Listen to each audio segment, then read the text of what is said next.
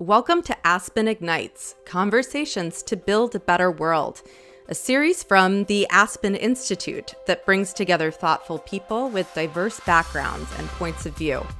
In this episode, 3 writers discuss personal storytelling. The light we give is Simran Jeet Singh's book about his spiritual journey. He's also executive director of the Religion and Society program at the Aspen Institute. Javier Zamora is author of Solito, and Kwame Alexander most recently published Why Fathers Cry at Night, a memoir in love poems, recipes, letters, and remembrances.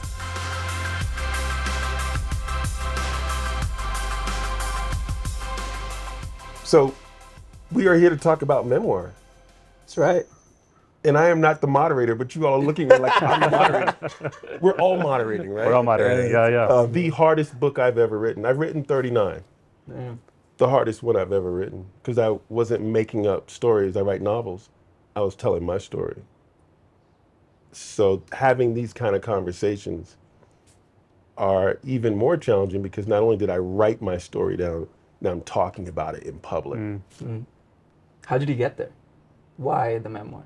I didn't think I was writing a memoir. Huh. I think had I known I was, I wouldn't have done it. I started off writing a book of love poems, just wanting to understand where I was in my love life, why my relationships were failing, familial, romantic. And I turn to poetry when I'm trying to be a little bit more patient with myself, to understand myself. I find it very healing and cathartic. So it's my job, but it's also this thing that has transformed me. And so I turned to writing love poems, and before you knew it, the love poems were telling a story. And my editor says, "You're writing a memoir." And I thought, I'm gonna make a lot of money. I didn't even think about sort of the emotional turmoil that I'd go through. Yeah. I thought about the commercial aspect of writing a memoir versus love poems. And by that time, by the time I realized what I was doing, the books were in the warehouse. That's so interesting. Javier, you do poetry too, right? So how did this memoir come out for you? For me, kind of similar. I had a book of poems that came out in 2017.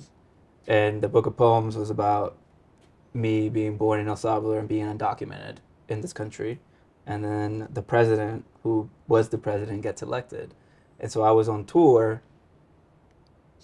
like giving up conversations and telling people that I was healed and that poetry was the means to healing.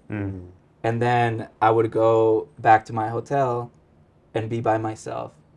And now if you read my memoir, you know that I have trouble with being alone.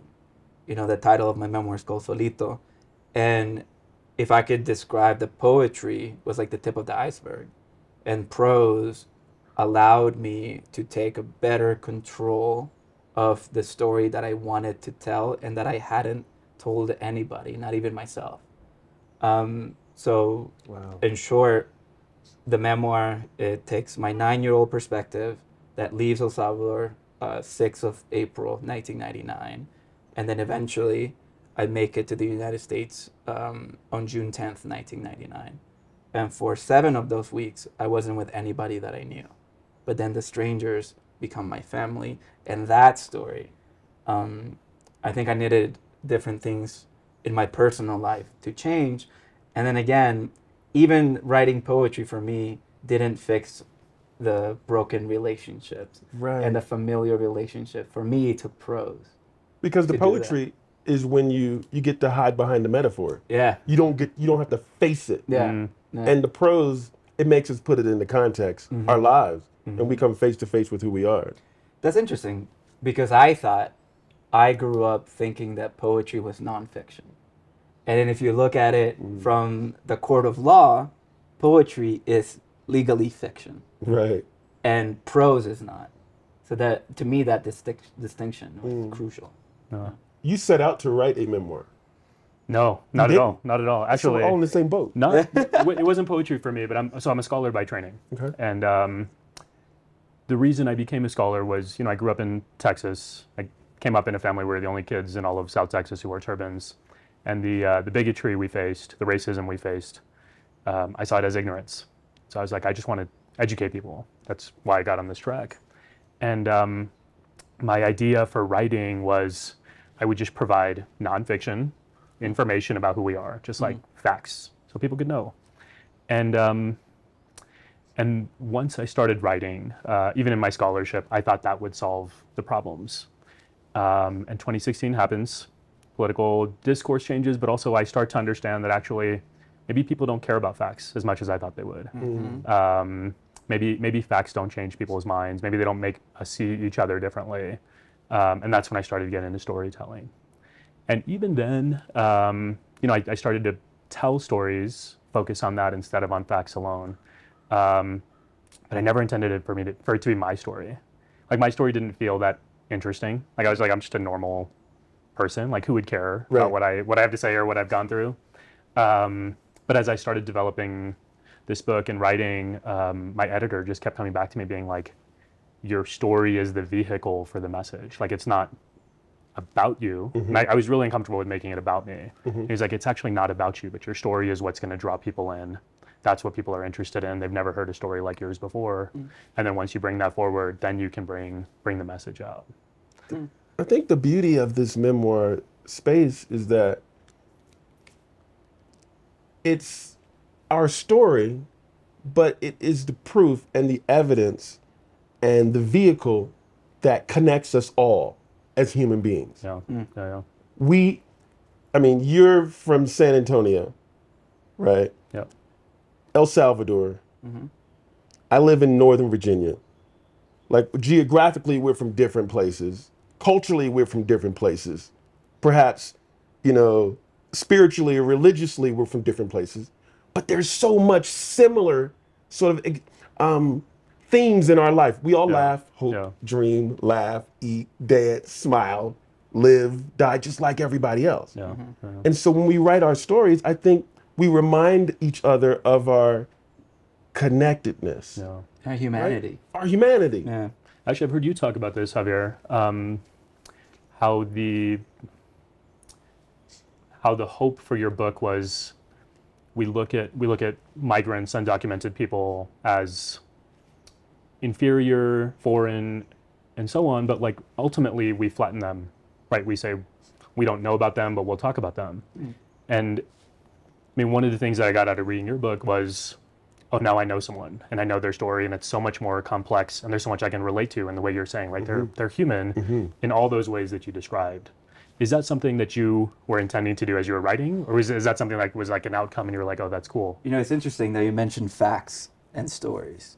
I wanted to be a historian first because I think I needed the facts to understand. And the question why I'm a writer that I'm trying to answer is, why am I in this country? How did I get here? Why are my parents here? And I think I agree with you that facts don't matter. We know the facts that immigrants bring. We create jobs. If we move into a neighborhood, the crime rate goes down. But we're hearing something different.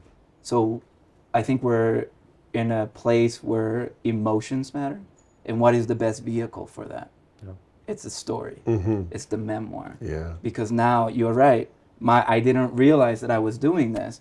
But now everybody who reads the book knows the face of a little unaccompanied child from El Salvador. They know me. They know the people that helped me survive.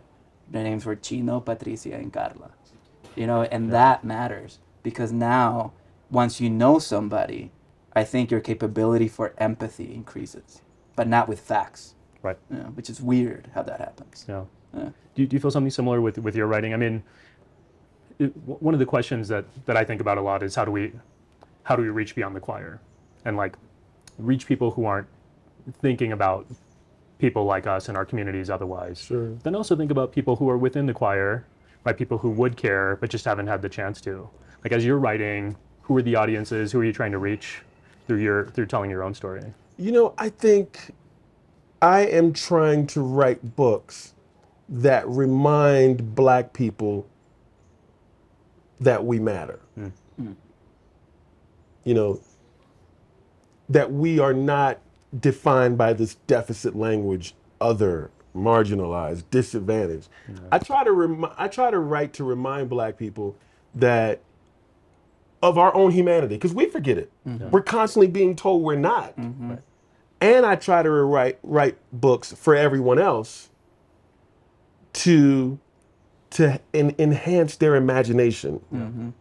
Right? Mm-hmm. To give them the capacity to be able to think beyond whatever limited prejudices and, you know, ideas that have been ingrained in their minds in schooling and at home throughout their lives. I want to change that narrative. After they read your book, it's going to be hard for them to sort of look at you in the way they looked at you perhaps before they read it. Mm-hmm. Yeah. Right? Yeah, absolutely. Yeah. Hardest thing about writing the book? What was? I mean, there are a lot of hard things. There are a lot of hard but things. But just yeah. give us. Let's all do one. Man, there's so many hard things. Right? Right? Yeah. I'll go first just to give you all time because put us on the spot. I got advanced copies of the book in February of this year. It was the first time I had read the book through and through as a memoir because again, it started as love poems. The next couple nights, I had panic attacks. I called my editor. I said, "We cannot publish this book. I am putting too much of my own self out into the world. I cannot do this." And, you know, first she told me, well, the books are in the warehouse, so it's kind of too late, but that ship has sailed. Yeah. And then she sort of talked me off a ledge. But it was very difficult for me to wrap my head around the fact that I was now about to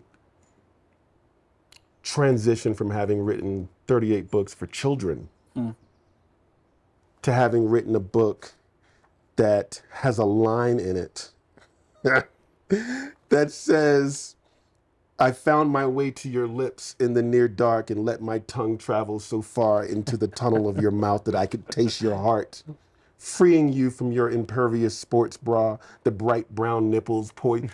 Like, dudes, I started thinking all middle school teachers are gonna ban all of my books from classrooms. And then I was on tour and this woman came up to me, she's a librarian, and she said, "No, in fact, I'm buying more of your books because you are so open and I feel like I know you in a way that I didn't. I want my kids to be that raw, that authentic, that vulnerable in their storytelling, in their lives." So it was really difficult to realize just overall that I had done this and I was gonna be out into the world. Yeah. I'll share something similar, and I think a lot of this for me is it's how I grew up in this country. It's racialized, it's socialized, but I care a lot about what people think about me. Right. And I think it has, I mean, part of it's a survival instinct, right? Sure. Like if I get on an airplane, I try to smile so people aren't scared of me. But writing this book, like one of the things I was really trying to balance was how do I tell my story in a way that feels authentic to me and what I'm trying to communicate, but also how do I tell a story that will be something that people can receive and that they'd be open to. And that balance of how do you care the right amount about what people think about you without comporting or contorting or changing who you are. That was really tough for me. And there are moments throughout the editing process where I was like, no, I don't want to say that. Like there are things where I'm like, let's just cut this entire section because it doesn't come off right, or it won't get received right, even if I intend it that way. So that was a tough one for me. I mean, because it's also a business. Like we're writing books, but we're publishing. So it's this idea of our audience. Yeah. And how much do we sort of tailor and craft our own writing to make sure that we're going to sell books? I mean, because ultimately that's what we want to do. For me, I think we're talking about finality. You know, for me, I didn't know that I couldn't edit the book anymore. For me, it was before I got after I got the copies.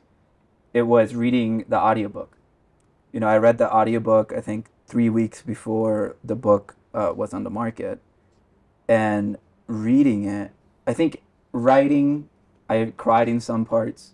Editing, I cried in others.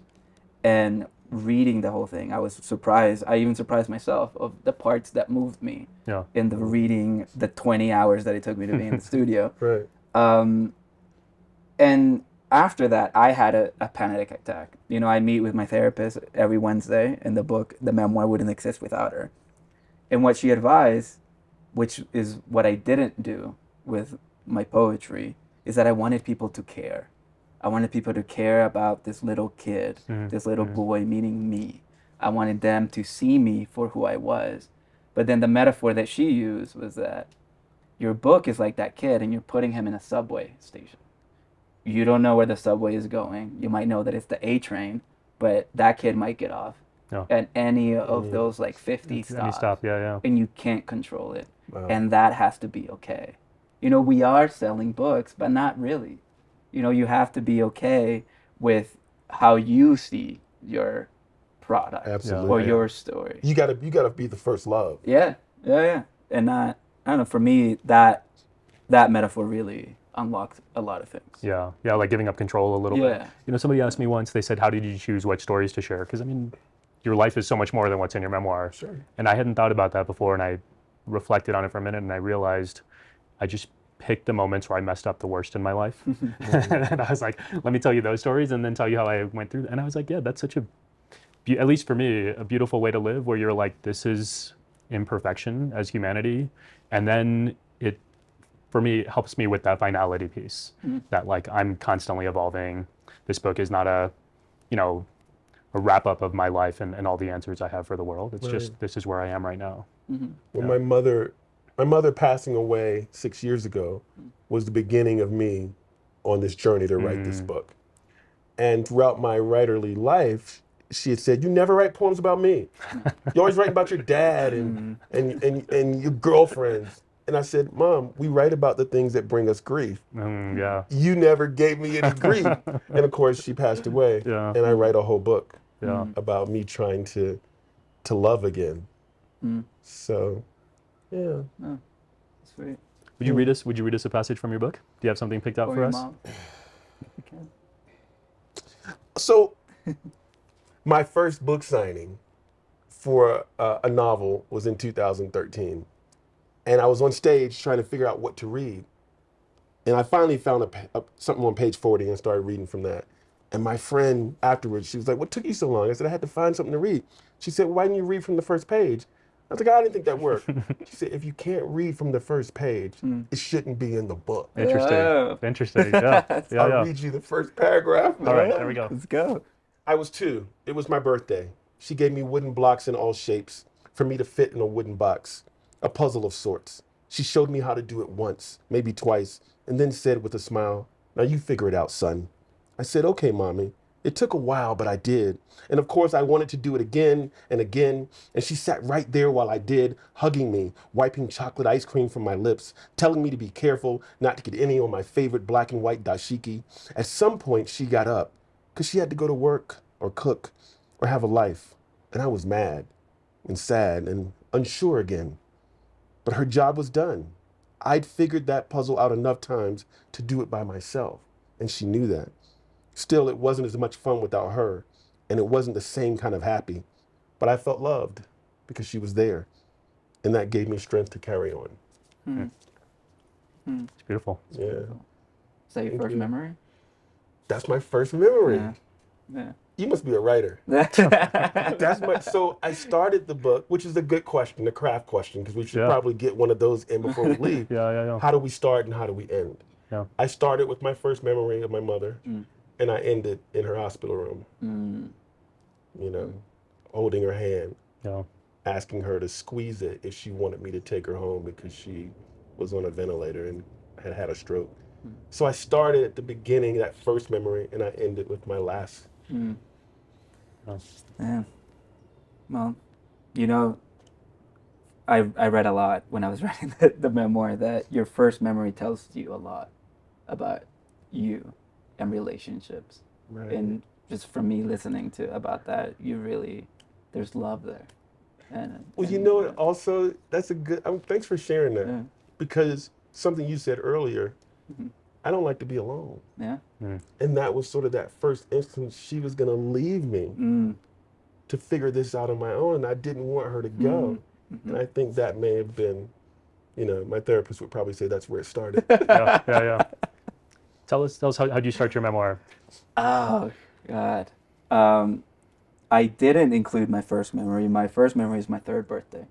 And now I'm with my mom as well. And then I think it explains a lot about me.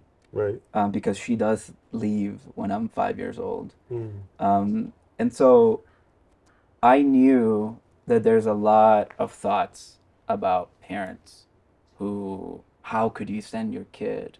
How could you bring him to the United States? Mm-hmm. And for me, it was important that people realize that what parent doesn't want to be with their child and what child doesn't want to be with their parent. And because of that, I didn't want people to necessarily judge my mom and my dad. So I began like a week before the day that I leave. And then that gave me kind of like the rubric, the calendar that I needed to fill. And then I end it when I'm reunited with them.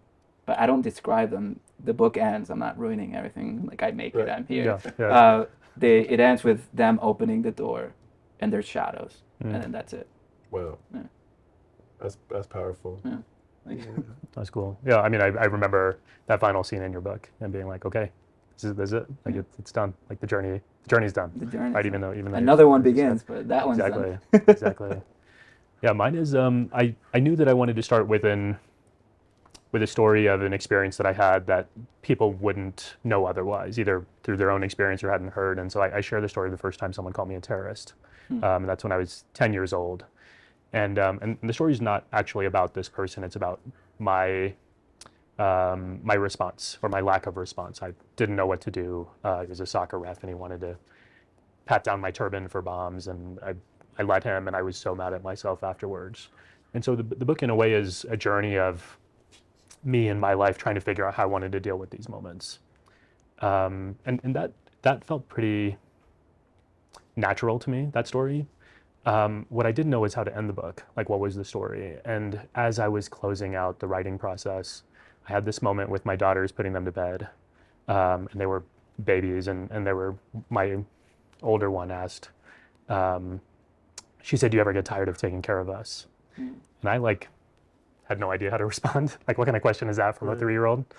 And I remembered this line from my tradition that I've tried to live by, which is essentially saying, all our lives we take and take and take. But what if we give and give and give, and how different that would be? And to me, that's like a project of love. And like that defines my parenting, but it defines these relationships. And you start your story with your book with a story about love. And I think that to me has been the answer. So it felt like a really natural, it took me a long time to figure it out, but it felt like a really natural closing. Yeah. I feel like this is a natural closing for us too. Like this whole conversation can be described as a project of love. Yeah. Like I just want y'all to know, like what we have been through. Our stories are different, but what we have been through, we're still here. And I see you. I don't even know y'all. I know I'm gonna read your books, but I feel closer to myself just being able to sit here and listen and engage with you all. And I'm on this journey to become a better man, and I feel like each moment, each second, each day, this right here has helped me, and I just want to thank you. Thank you. Same, yeah, thank you. I appreciate it.